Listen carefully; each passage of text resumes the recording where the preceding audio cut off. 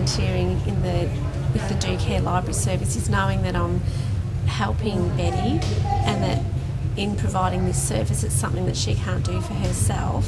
So it just makes you feel good to know that you're helping someone, and it's just fun to go to the library, pick books for Betty, go and visit her, have a chat and talk about the books that she's read. So yeah, and it's nice to know you're giving back to the community.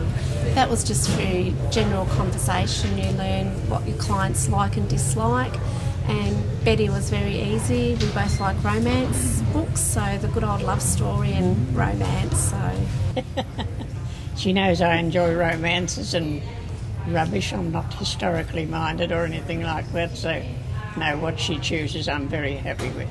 Also on offer is getting movies, CDs, even the audio books. If Betty doesn't feel like she can read, we can get the audio books, which are very helpful. So yeah, there's plenty on offer. A marvellous idea, because I'm not able to get around as well as I used to. The car's gone. They decided at my age that I shouldn't be driving. So Lisa is a godsend.